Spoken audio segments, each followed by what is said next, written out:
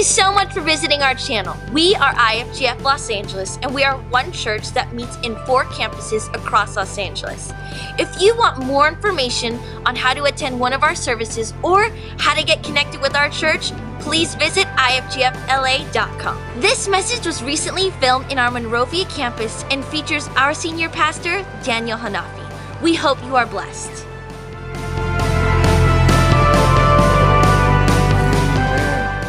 How are you doing, folks, in West LA, in Chino, in Orange County, and all over Monrovia, this area of in your neck of the woods here? Well, as you finish your giving and preparing your hearts for giving, and praise God for the giving platform online, isn't it? We can do church in this manner. Stuff has gone worse since last week, hasn't it? Wow, for most of us, our first week of just being quarantined and just staying at home as much as we can. We have a shelter-in-place order now in place right here in California as well as Los Angeles, and all the non-essential businesses have closed. USA now has more than 24,000 confirmed cases, placing us the 3rd after China and Italy in the number of cases. This is serious matter, folks. This is no joke anymore. I mean, praise God, the death rate is still in the 300s, which is way lower than either China or Italy. But the number of cases is right there, 24,000 plus, and rising quickly. As a matter of fact, our graph, our curve, is just exactly superimposed on the Italy's curve. It's just exactly the same. We're just 11 days behind. Wow, we cannot continue this course. Otherwise, we will overwhelm our medical establishments. And this morning, as I drop off my wife to work, she's working right now, Sunday, 6 o'clock in the morning. She's a clinical lab scientist, and there's no off for medical personnel. Cannot take even a day off now. Hospitals are filled up. They opened up 2 new wings in that hospital where my wife worked for 36 years now. This building that they're not using anymore. They opened up 2 new wings just to take in all the corona cases, and it's a difficult time. It's a challenging time. It's a real challenge, and we cannot just take it lightly. We are in this thing together. Now, first, we must do what wisdom tells us to do, which is Proverbs 27, verse 12. A prudent man foresees evil and hides himself. Isn't that interesting, the word hide himself, like quarantine, self-isolation? A wise man, a prudent man foresees evil and hides himself. The simple pass on and are punished. Either punished by the disease itself, or I just heard today that all the policemen in our county here in Los Angeles are now working 12-hour shifts because they have to enforce this stay-at-home order.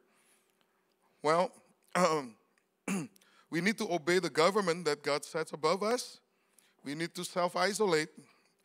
And that's how we're going to kill this virus, because this virus is going to die if we don't transmit it.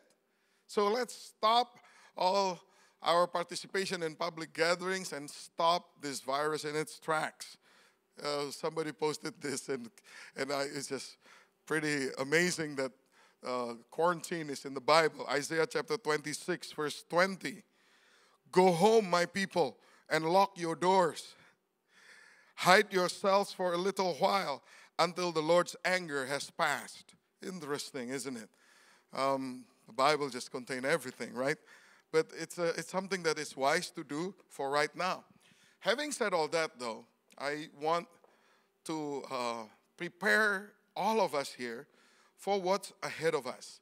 This is a serious matter, but this is also a time for battle. It's not a time to just sink into inactivity and just slouch on the couch and go into a Netflix binge. That's not what we're supposed to do. We're supposed to fight this thing.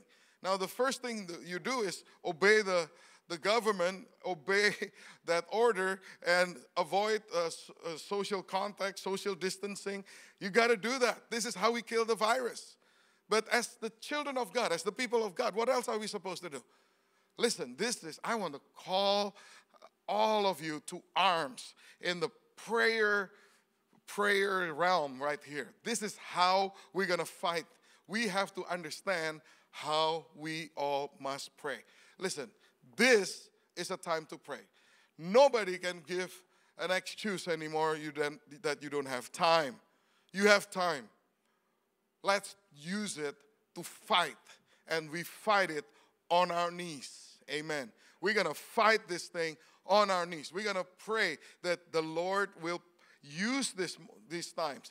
God, never waste a tragedy, never waste a problem. We're going to use it. What the devil meant for bad, the Lord meant it for good. And we, the people of God, we better be on top of it. Amen.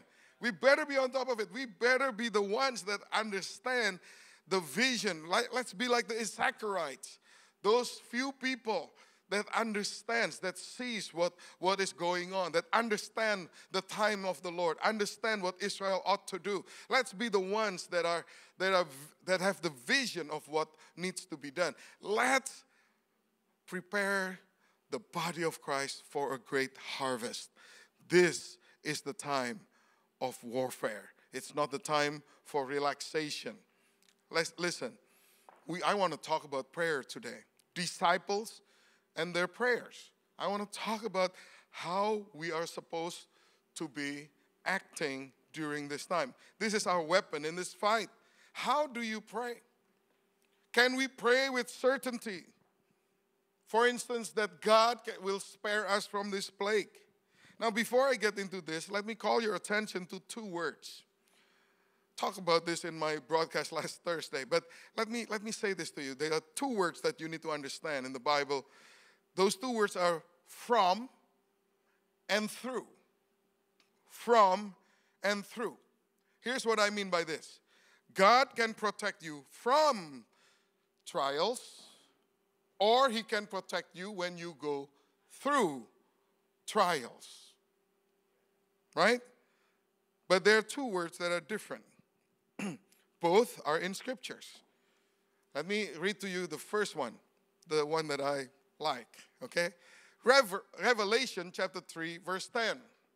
It says, since you have kept my command and endure patiently, I will also keep you from the hour of trial that is going to come on the whole world to test the inhabitants of the earth.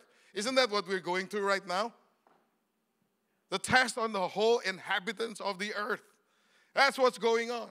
But here's a promise here that this is good. I will also keep you from the hour of trial that is going to come on the whole world to test the inhabitants of the earth. Of course, this is talking about the end times. But listen, there is this word that God sometimes would keep His people from the trials that befalls the world. It's there. I like this. How about you? Do you like this? Do you want to be kept from this trial? Amen. Me too. Hallelujah. But then, of course, there's the other verse in Isaiah 43. It's good too. Don't get me wrong. It says, do not fear, for I have redeemed you. Amen. Are you redeemed? Are you redeemed, Chino? Are you redeemed, OC? Are you redeemed, West LA, Monrovia? Come on. Are you redeemed? Yes. Huh? We are redeemed. Amen. And it says here, I have summoned you by name. Does the Lord know you by name? Yeah. Thank God He knows me by name. And then He says, you are mine. Are you His? Are you His? Are you sure you belong to the Lord? Does the Lord have all the rights to your life, your future, your dreams, your aspiration, your every wants and needs? Are you His? The greatest thing I can say in my life is that I belong to Jesus. I belong to Jesus. How many of you can say that with all your heart? I belong to Jesus. Amen. My whole life, my future, my welfare, my dreams, my hopes, I belong to Jesus. Praise God. This is for you then. It says, verse 2, Isaiah 43, verse 2, when you pass through the waters, I will be with you. Well, at this point, I'm glad, but I'm also like, how about no waters? I prefer not getting into the waters, like, can we go back to Revelation 3:10 here? But it says when. It's not even if. When you pass through the waters. Look, folks, I could not so joyful news for you. It's a matter of time. You're going to go through waters. Maybe if you have been a Christian for a while, you already know this. It's only a matter of time. It's going to happen. You're going to go through trials. Things are going to go south. Stuff's going to get difficult. Things outside your control will not be nice to you. Well, if you've been living a long time, you know that already happened quite a number of times. Amen. But there is a good comfort here. Do not fear. When you pass through the waters, I will be with you. And when you pass through the rivers, they will not sweep over you. Thank God. We were not going to be swept and drowned. No, we might get wet. We might get cold in that river. We might get nervous in that river. But God says, you will not be swept. You'll not be you're not going to be over flooded. You're not going to be drowned. It's not going to happen. It says, when you walk through the fire. 3 times the word through right here. Through the waters, through the floods, and through the fire. When you walk through the fire, you will not be burned. The flames will not set you ablaze. Thank God. Amen. Come on, be grateful for these promises. Amen? Now, both are good promises. But yeah, of course, if I had a choice, I prefer the first one. Keep me from trials. The question is this. Can I pray for that? Can I pray for that? Can I pray like, God, I don't want to go through trials? The answer is, why not? Why not? Of course you can. But if God chooses the second scenario, let's accept it with faith. Amen. That's what I'm trying to say to you. Either way, God promises His presence and protection no matter what we have to go through. But it's not wrong to ask for the first. I don't think so. Or do you think we should just ask, Lord, whatever is your will, I don't even want to bother to try to discern your will, but whatever is your will. If you want me to be healthy, great. If you want me to get sick, fine. If you want me to die, it's okay. After all, it's better to be with Christ. It's better. Well, listen. I don't think that's what God expects you. That's called a lazy faith. Lazy faith. You don't even want to put your faith in action right there. You're just like, okay, whatever. And you mask it and you hide behind, God is sovereign. Of course God is sovereign. Of course God is sovereign. But doesn't the Lord want His children to start knowing His will? Doesn't He want His children to start to grow up and start becoming His partners? Not that He needs a partner, but because He wants to share His glory with us. He wants to share this joy with us. Because one day, He says He wants us to rule and reign with Him. It's a journey there. It's a journey, and this is the journey of faith. Amen. So, how should be our attitude in prayer? In this whole crisis, how should we pray? Okay, I have 3 things for you. The first thing, know His purpose. You have to know His purpose. You have to know His will. 1 John chapter 5, verse 14 in the New Living Translation. And we are confident that He hears us whenever we ask for anything that pleases Him. Anything that pleases Him. And since we know He hears us when we make our request, we also know that He will give us what we ask for. You can be confident He will give you what you ask for if you know that what you ask pleases Him. The question is, do you know His will? Do you know what pleases Him? In other words, you cannot just put your faith and ask for something that is not in His will. It's not going to get answered. It's not going to come to pass. You must understand that God will only do His will. So it's our job to know His will, right? So the first thing that we must understand, got to know His purpose. Verse 18, we know that God's children do not make a practice of sinning, for God's Son holds them securely, and the evil one cannot touch them. The evil one cannot touch them. I like that because I really, at this moment, even though I want to hug everybody, I miss hugging so much and all that, but I'm glad He says the evil one cannot touch me. I am claiming for your health also, that coronavirus, COVID-19 will not touch you. The evil one, that thing is evil. It's not going to touch you. Can I hear a good amen? Amen. But here it is. You have to know God's will, because here's the next thing I want to say to you. Prayer is not about getting my will done in heaven. It's getting God's will done on earth. Is that true? Huh? Prayer is not about knocking on the doors of heaven until, you bust it down and twist the arm of God with the relentless prayer I'm not going to stop praying until you hear me. Not with that kind of attitude. It's not about getting my will done in heaven, but it's about getting God's will done on earth. That means I am the one that needs to know God's will so that I can agree with Him concerning Thy kingdom come, Thy will be done on earth as it is in heaven. Amen. Now, I do not see in Scripture that God is the author of sickness. He is the author of life. He says, I come so that they can have life and have it more abundantly. That's Him. He is about life. He's about life abundant. Okay? Not about 60% decrease in lung capacity. That's not life abundant. That's coronavirus. It's not about abundance. Listen, folks, I do not believe that God is the author of death either. The Bible says that death is the last enemy that He will defeat.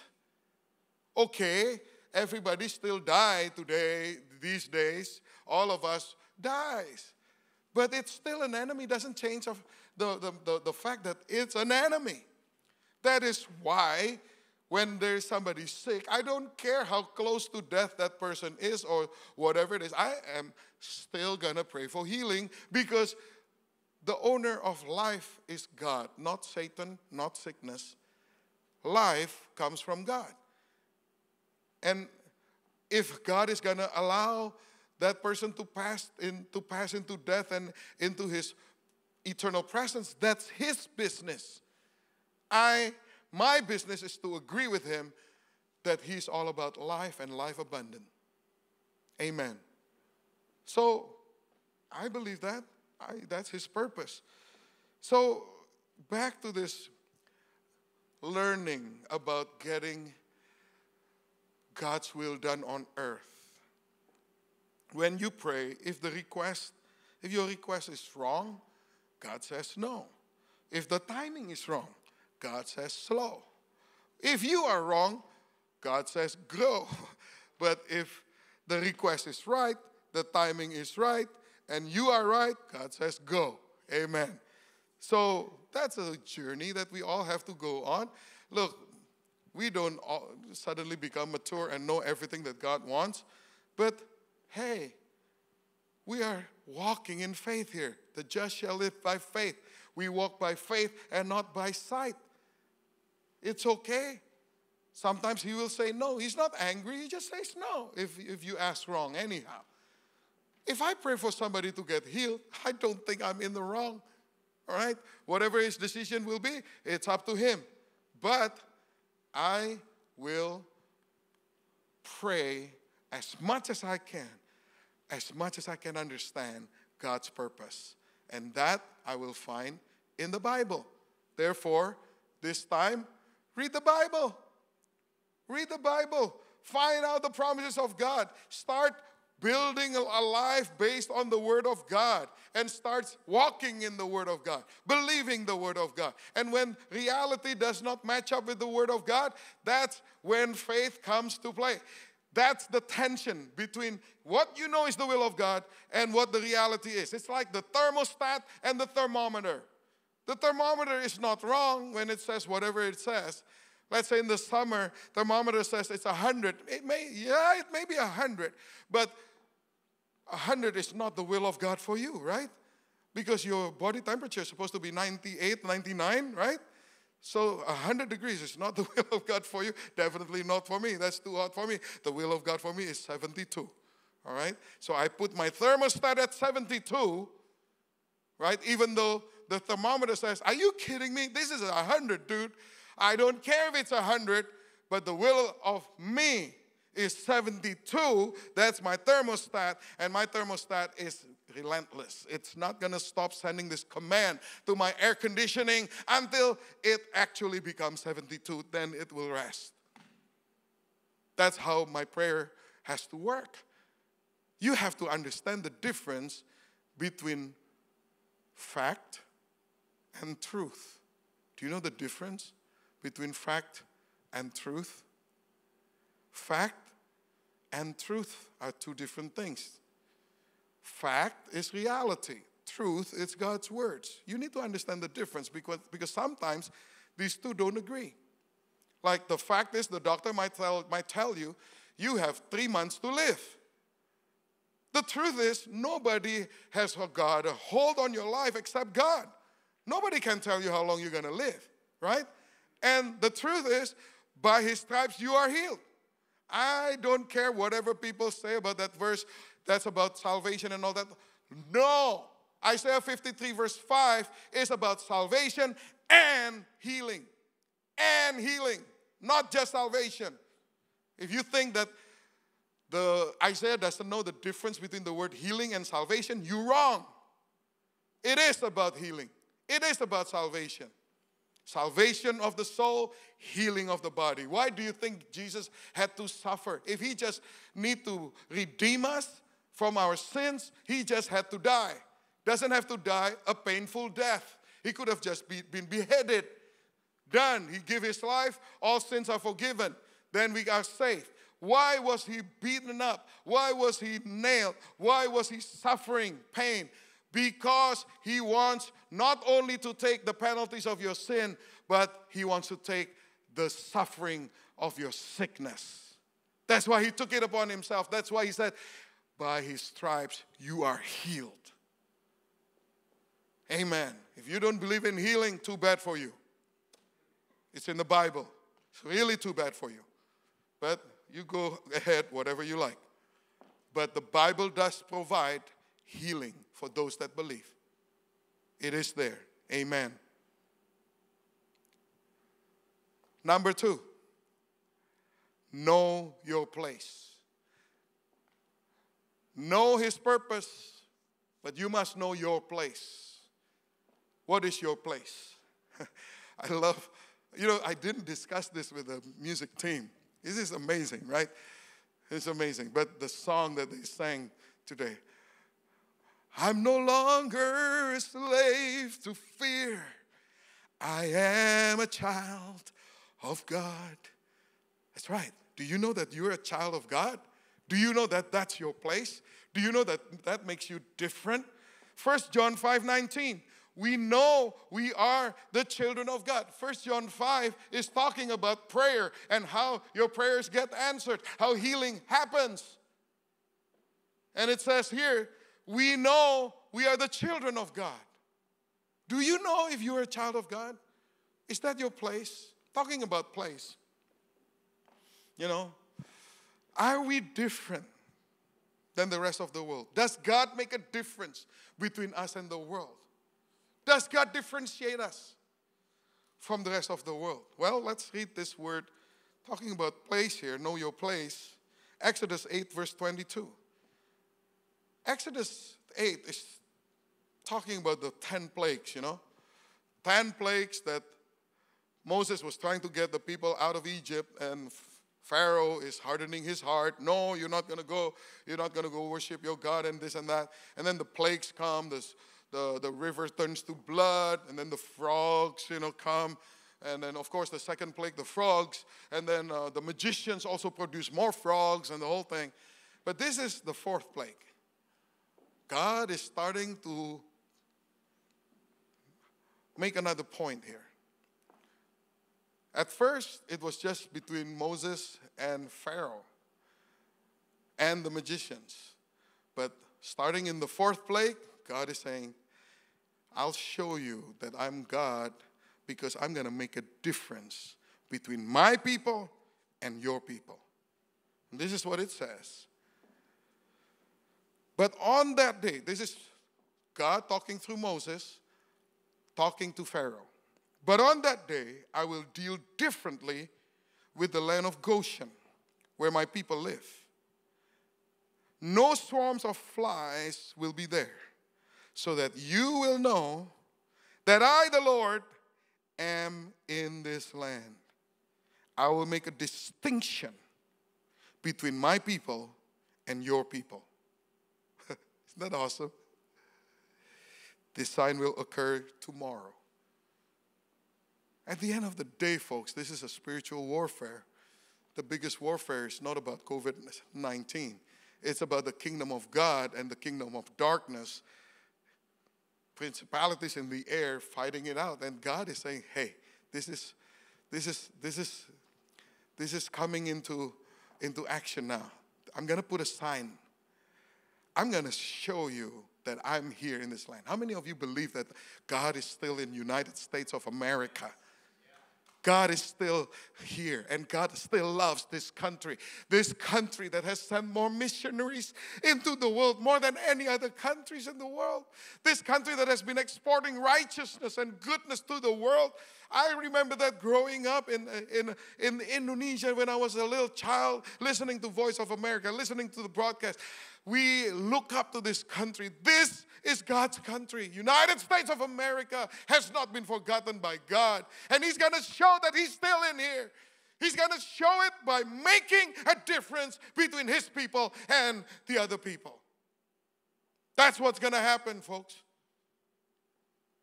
You live in Goshen, a place that God has set aside for you, where the plagues, you are not going to suffer the same plague as other people. God is going to make a difference, differentiate between you and other people. Do you believe it? Where do you live? Do you live in Goshen? Do you want to live in Goshen? Psalm 91, he that dwelleth in the secret place of the Most High. I think he's talking about Goshen, that secret place of the Most High. He hides under the shadow of the Almighty. Oh, where are you living? Where do you live? Where do you live? Are you living in the shelter of His grace? Or are you out there doing things on your own? And only once a week on Sunday you're visiting Goshen. Now, you can't meet here. God is bringing your faith to a point of decision. Where do you want to live? You cannot live one foot in Goshen, one foot in Philistine, one foot with Jesus, one foot with the fleshly desires. Listen, folks, God put His people in His place. He that dwelleth in the secret place of the Most High. They are the ones that are delivered from the deadly pestilence. This is what it's talking about. Know your place. That's plague number 4. Then plague number 7, hail. Verse 25, Exodus 99, verse 25. Throughout Egypt, hail struck everything in the fields, both people and animals. It beat down everything growing in the fields and stripped every tree. The only place it did not hail was the land of Goshen, where the Israelites were. There is such a place. It's a place of refuge. It's a place of protection. Where is your place? Do you know your place? You know, the first two plagues, blood, red water, pollution, and frogs, you know, they affected only the Egyptians at first. But then the magicians, Pharaoh's magicians, did the same thing to bother the Jews. So, yeah, the Jews got the frogs too, you know. The text does not say this explicitly, but only if the magicians added more frogs to bother the Jewish slaves would the Egyptians know that Egyptian magic was able to accomplish what it did, right?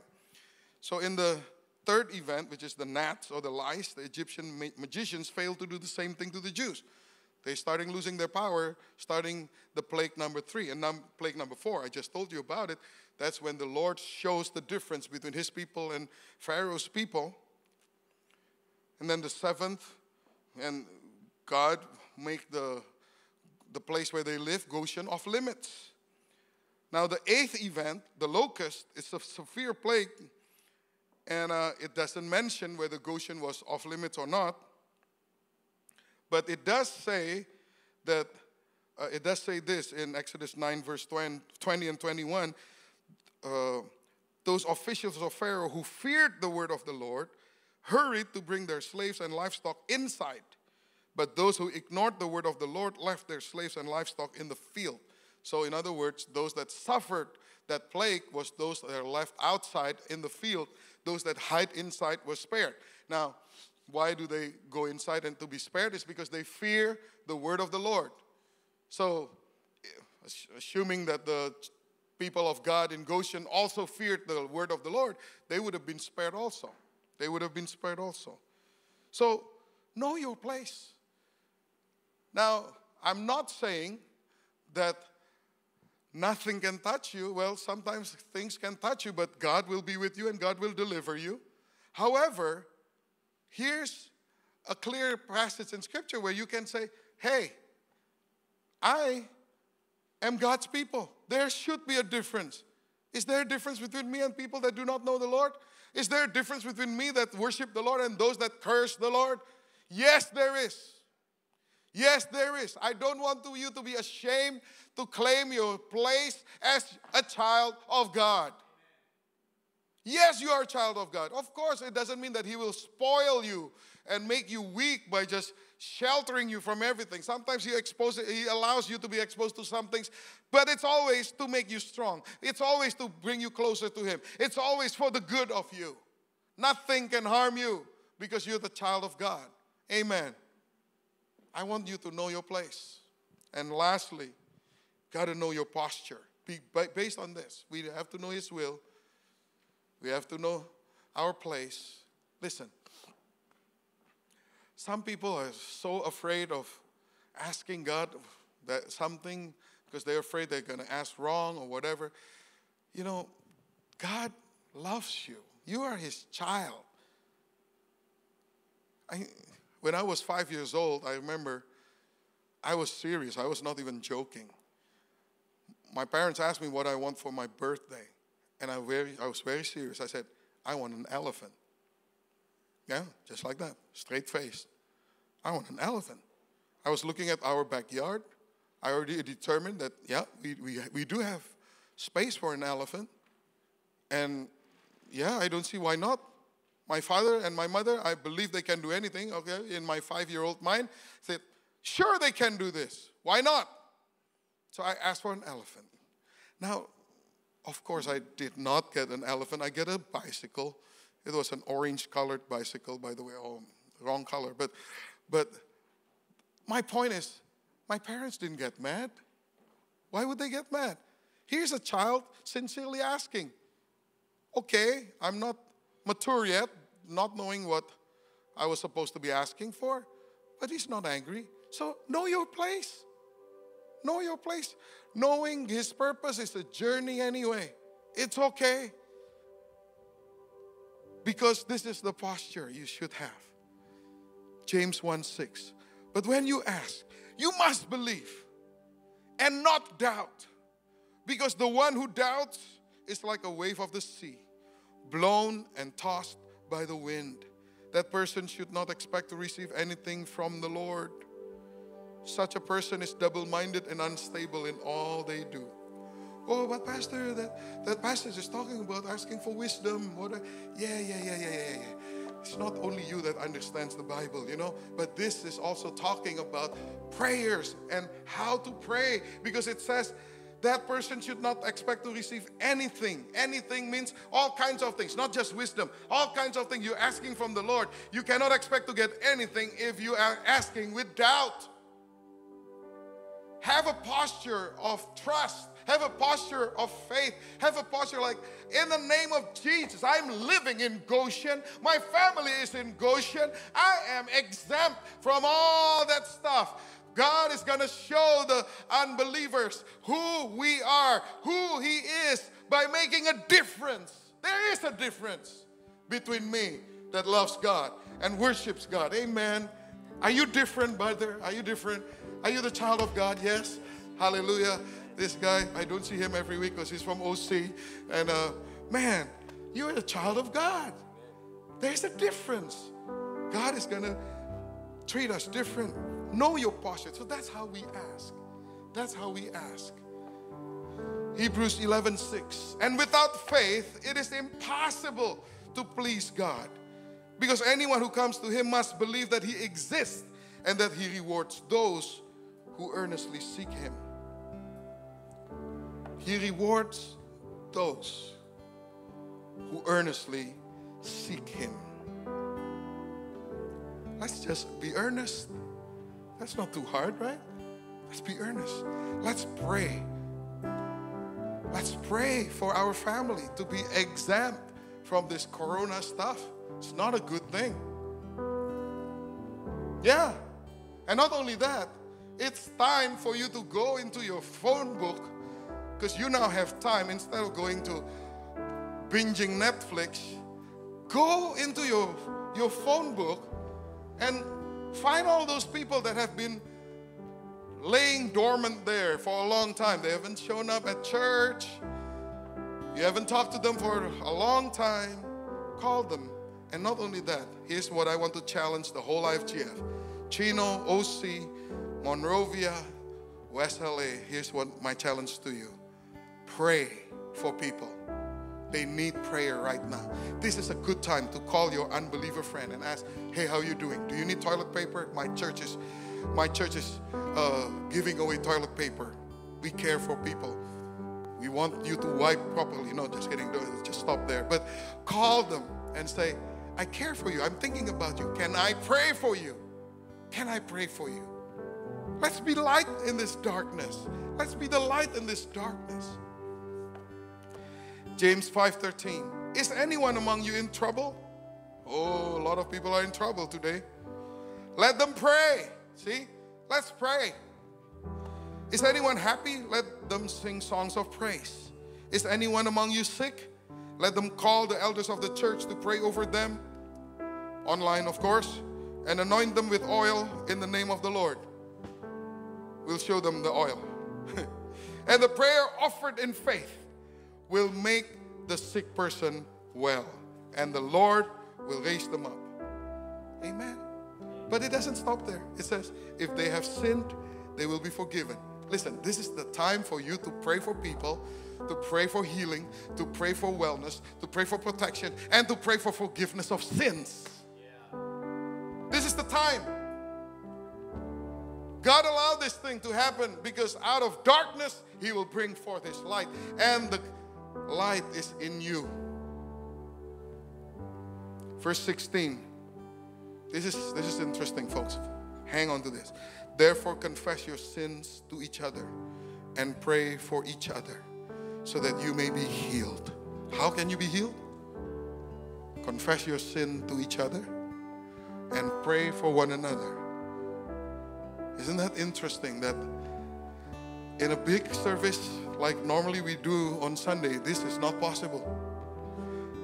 What he's saying is that healing is not in crusades. Healing is in care groups. I mean, do you want to confess your sin in front of the whole church? I didn't think so. You probably would. If your care group is real, if your care group is what it's supposed to be, that means relationship has been built. Not just relationship where to eat, where to go, what movie to watch. No. I'm talking about a real brother and sister in Christ relationship. Where we have this relationship with a purpose, not just to kill time, but I have this relationship with the purpose of encouraging one another, helping each other to walk the walk of a Christian, and exhorting one another with the Word of God, reminding each other of the goodness of the Lord. That's what care group is supposed to be doing. If that's established, then I can see in a gathering of 6, 7, maybe even 8 people, you can say, look, guys, I messed up. I did this, I did that.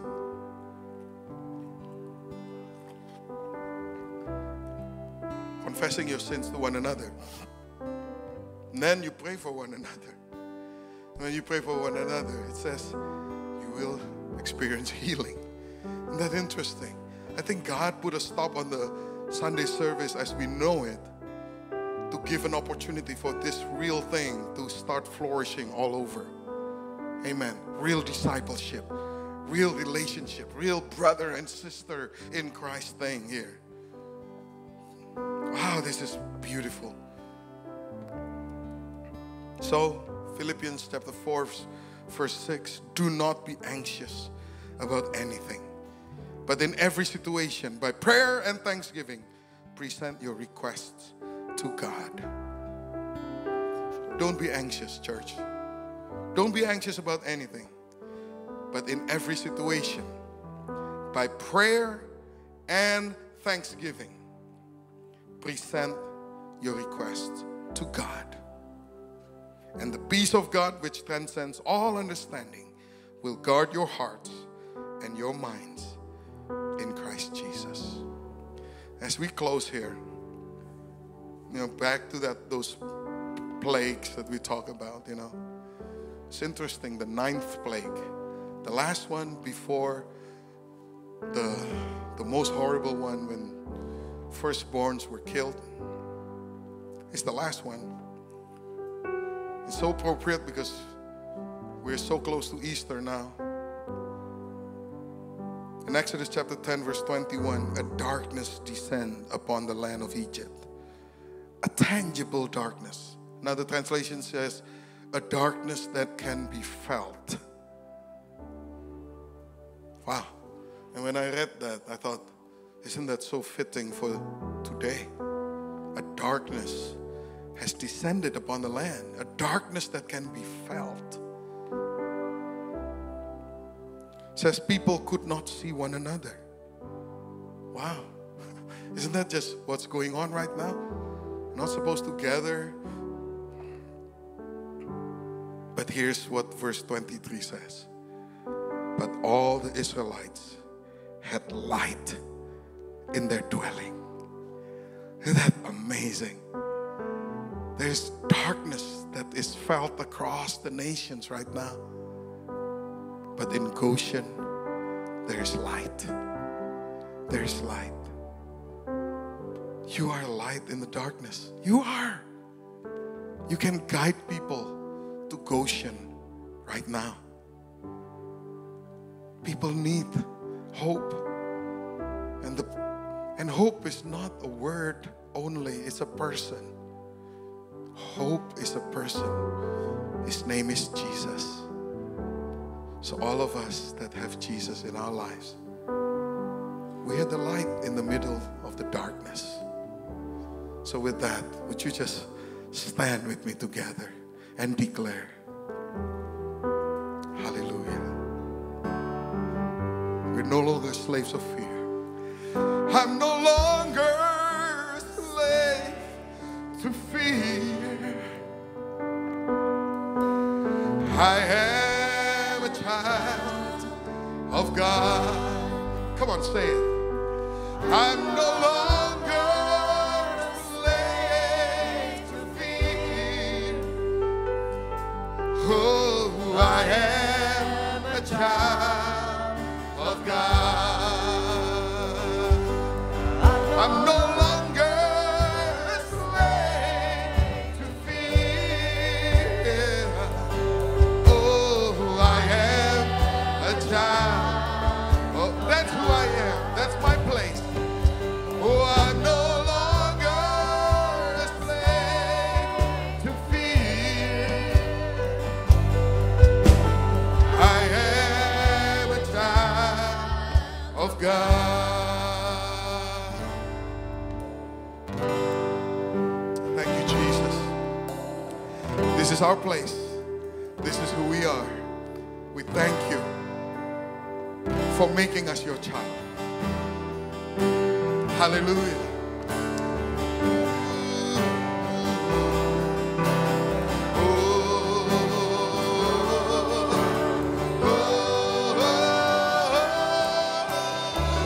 You split the sea so I could walk right through it. Amen.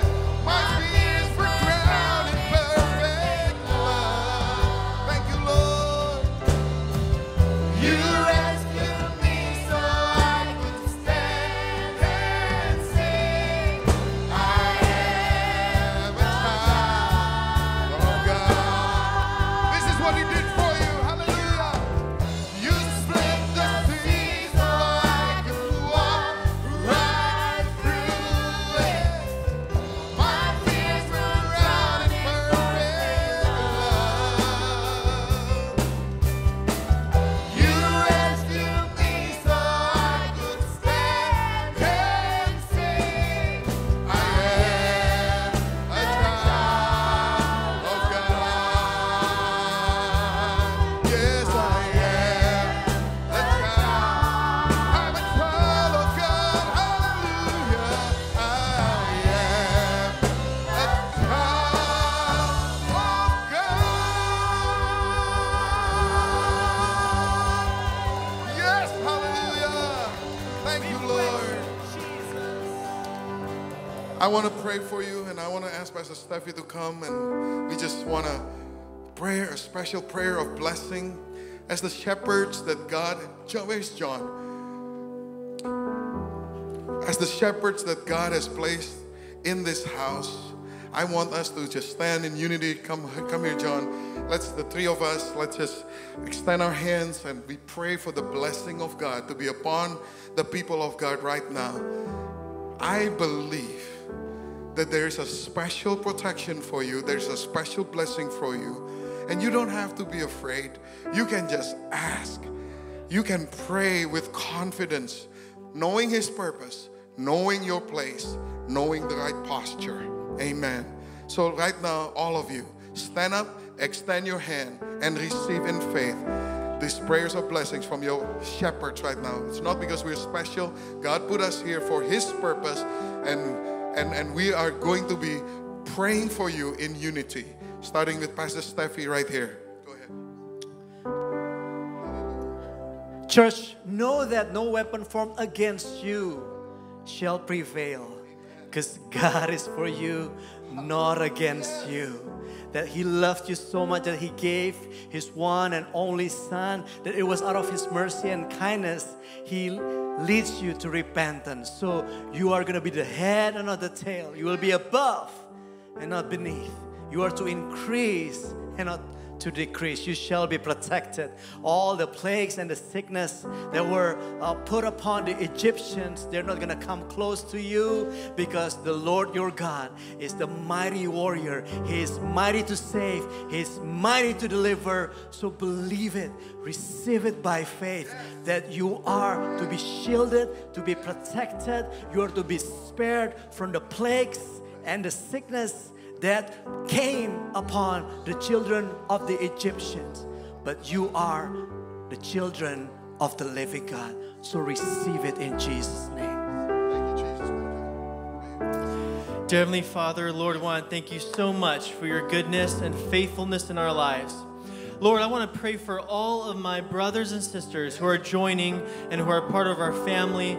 Lord, I just want to pray that in this time that you would just ignite their faith, God. I pray that you would help them to just realize how dependent they are upon you. Lord, use this situation, God, to make us more dependent upon you. And I pray, Father, that your church would shine during this time. That, Lord, your church would shine as being a kind, generous, sacrificial people, Lord. I pray that we would not be a people that looks only to our needs, but may we look to the needs of others, God, in this time. Father, we know that your church shines brightest in times of darkness and trial, and may that be true of us, Lord. May we not be overcome by fear, but may we overcome by faith through your Son, Jesus, and in the power of your Holy Spirit. Lord, may we be a light in our homes, in our families, to our neighbors, to our brothers and sisters. And in Jesus' name we pray, amen. In the name of Jesus, I pray for this prayer of blessing upon our congregation. Lord, let them be a blessing this week. I believe thousands of people will receive phone calls from our congregation right here. A prayer of blessing, a prayer of healing, a prayer of concern, a prayer of caring, and your word will be spread. Oh Lord, they will not just be laying down and just being quarantined at home with nothing. They're going to pick up the phone and scour their address books, oh Lord, and call people and care for people and speak blessings upon people. Use each and every one of them. As they are blessed, let them be a blessing right now, that all nations will be blessed through them in the name of Jesus. Now, folks, receive these blessings from the Lord. For the Lord bless you and keep you. And the Lord shine his face upon you and be gracious to you. The Lord turn his face towards you and give you peace. Receive these blessings in the name of the Father, Son, and the Holy Spirit. In the name of Jesus Christ our Lord. And everybody says, amen. God bless you. Be fruitful this week. Hallelujah. See you next week.